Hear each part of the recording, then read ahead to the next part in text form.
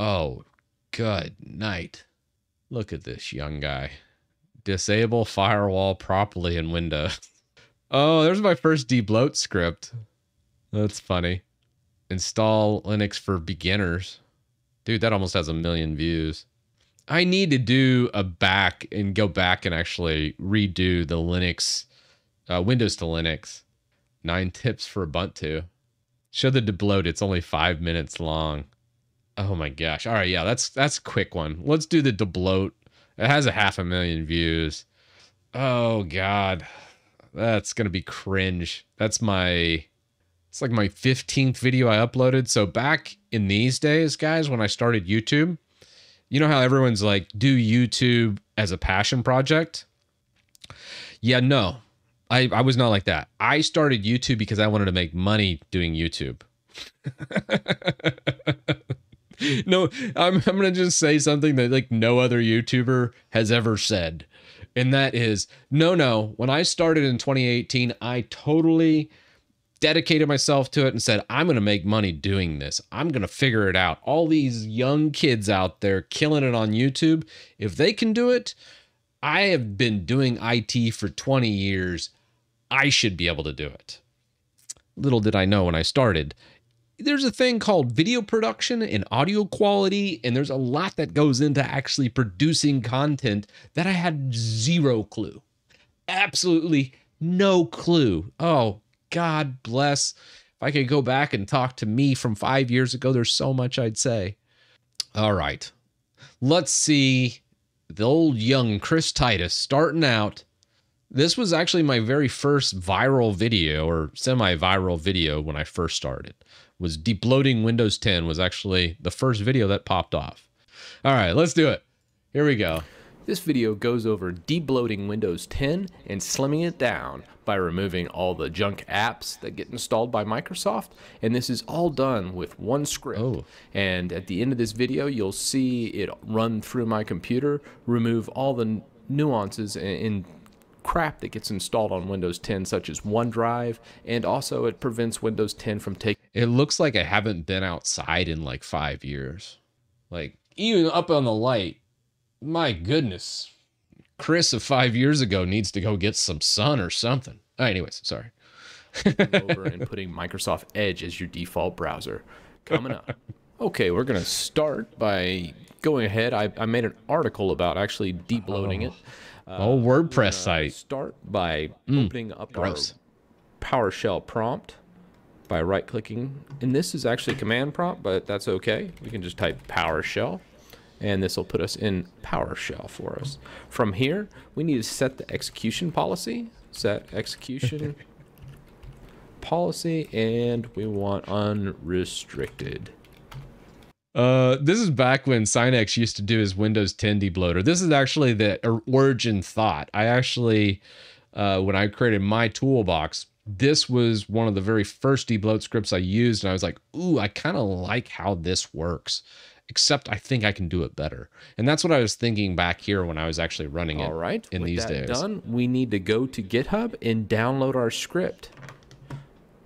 So we'll just go ahead and click on this link.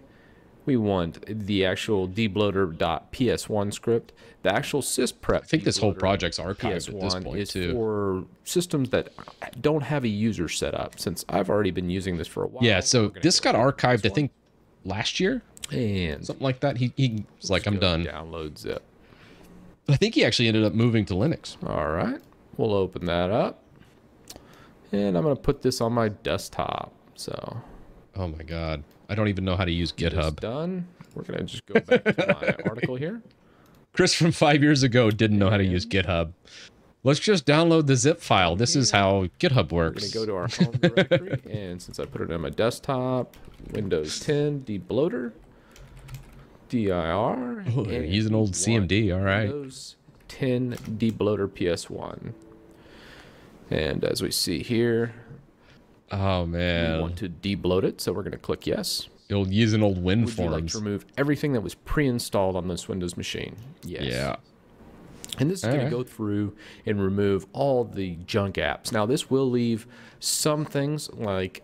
yeah, you can wget on PowerShell and just do an IRM, or you can do IWR. You can use bits. There's a lot of different ways to download directly, or I just... believe it also leaves Xbox functionality. My actual profile However, uses it. many other applications do get uninstalled, so if you have uninstalled Where's the Microsoft Store, it will go through.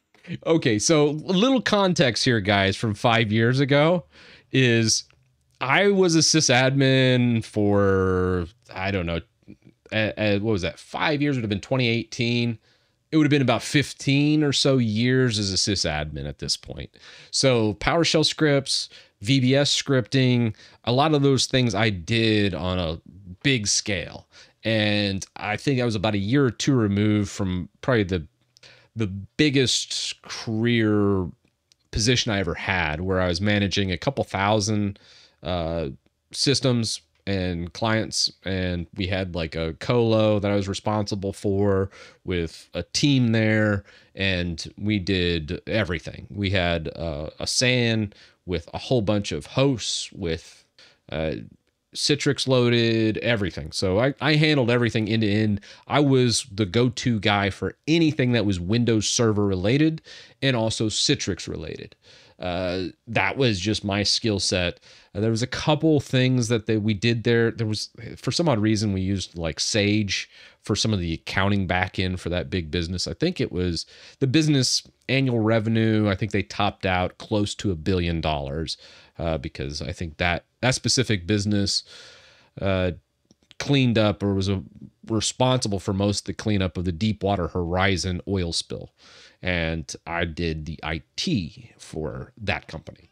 And it was in not great shape when I got there, and I was responsible for a lot of cleanup. So I say all that just to be like, when it comes to PS1 scripts and that type of thing, very familiar with this.